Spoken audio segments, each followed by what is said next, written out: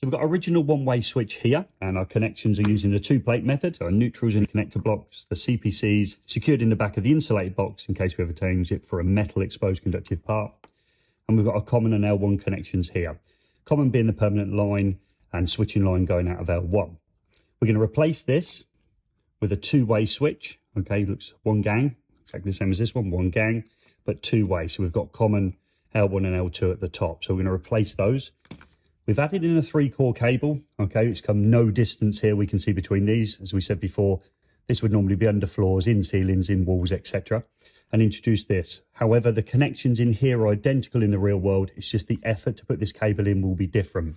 So I've stripped it back ready to go, and I want it approximately 50 to 70 mil longer than the box. So we've gone past the box. So I just trim those back. And we're going to need to get rid of one conductor first. I'm going to get rid of the CPC first, and then we'll talk about the other conductors afterwards. So moving these conductors out of the way, we're going to connect our CPC into the earthing terminal at the back here. Kick it round so it's of reasonable length in case we change it to an exposed conductive part in the future. And then we'll double it over and see if it will go into the actual termination itself. I've been struggling recently with some breathing issues. It sounds a bit like I'm out of breath, like I just run a marathon. It's actually, I'm struggling at the minute. I apologise for that. So the CPC terminal, CPC goes in the terminal in the back of the box. Hopefully it can go doubled over, and it can. And it's secured there in case we need it in the future for an exposed conductive part. I've done some videos on the channel about metallic switches and exposed conductive parts. So if you want to check those out, do so. So we're going to take off our one-way switch. So I'm going to remove my one-way switch, and I'm going to replace it with our two-way switch. So we have two switches controlling the LED downlights in this exercise, like so. And for me, I always use black as common. I know in industry often they use brown, but I use black as common. I do need to identify it as a switching line conductor. So I'm going to take some brown oversleeving, place it over the top, and that's going to be my common connection. Again, if you use a different colour, that's not a problem, but I use black. Stripping it off, I'm going to use my knife. I know people use side cutters, pliers, or wire strippers. I don't here at college currently. Take my pliers, and we'll double that one over to go into my terminal. And I said, that's going to go in the common terminal. Okay. All right, so pop that one in, tighten it up, and we've just got the other connections now to look at. For me, as I can see it, I can see that that one there is my permanent line coming in, and this was my switching line going out. So what I like to do with the other colours is I like to keep the permanent line with brown.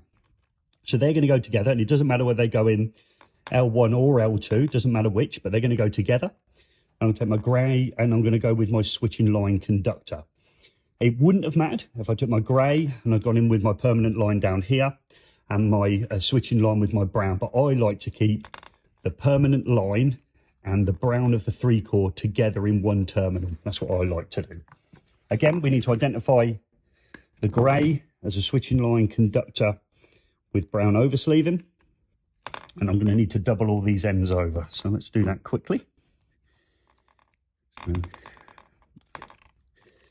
double your terminations over. I like to fill the hole as best I can.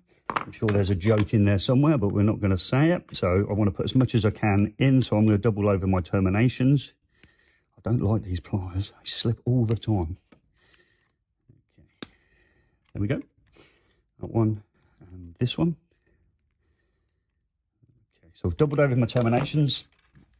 I'm going to take my brown now, and I'm going to connect it to my, which would have been my permanent line connection. And it doesn't matter whether I go in L1 or L2. It just happens to be it's L1, but it doesn't matter. I'm going to pop those two into there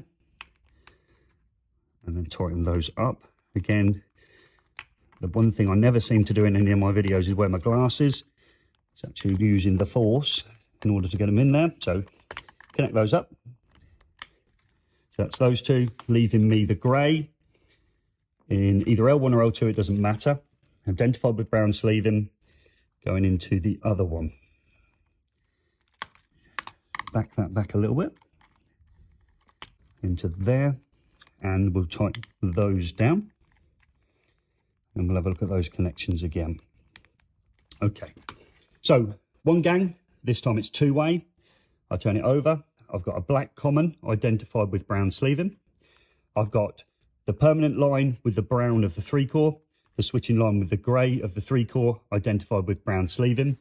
And I've completed my first two-way switch by simply adding a 3-core in from my original position, which had a one-way switch. I've changed that one-way switch now for a two-way switch. I now will have multiple control from two positions of my LED downlights. So at the second position, which is our new switching position, which will also have a two-way switch. So again, common L1 and L2. And again, exactly the same as we did before, just keep the conductors commons the same. So we're just going to make sure these are longer than we need the box. So 50 to 70 mil longer than the box, which is about there. And I'm going to double those over. Brown sleeving is required for my grey and black as before. So if I put those on now, I won't forget them during the presentation, so you can pick me up on it. So drop those on. And we're going to put the black in common. It's the only crucial one out of the live conductors is the black. We're going to keep it exactly the same as it was in the first switch. And it's going to go into common. And then we'll connect up our other two conductors. So black into common. And tighten that one up. So black goes into common, leaving us L1 and L2. It doesn't matter which way around they go. We haven't got to get it exactly the same as the first one. So if grey's in L2 here, it doesn't matter if grey goes in L1 here. Likewise with the brown in reverse. It's only crucial that we get the black conductor in the common, identified with brown sleeving. That's the crucial one here. We can pop in the CPC while we're at it as well. So fold those out of the way. Let's put the CPC in. Again, insulated box. It's there in the future in case it's changed to an exposed conductive part. So I'm going to double that one over. I hope your training's going well. I thank you and appreciate all the views that everybody gives me on the channel and all the support. So this is trying to mimic what's really happening in the real world in domestic dwellings where there's loads of downlights, where we've got the two-plate method being used, and that two-plate method now has been adapted for two-way switching. So let's do these two now as well. So again, like I said, it doesn't matter which one's L1 and L2, as long as our black is identified appropriately and goes in common. So take our conductor and double that conductor over, like so, and then double over our line conductor. Oops, tiny.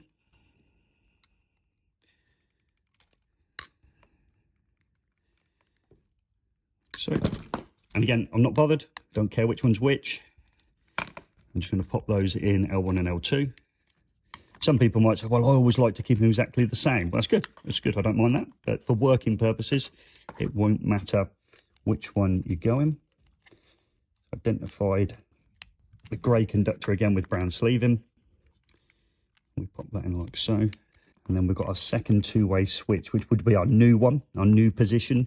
Maybe you want a second switch in a bedroom, etc. All you've had to do, introduce the 3-core from your original switching position, change that switch from a one-way switch to a two-way, and connect your second two-way switch. I use black as common, you might use brown, but I use black. L1 and L2 don't matter which way around they go here, as long as we split them appropriately as we suggested in the further part of the video.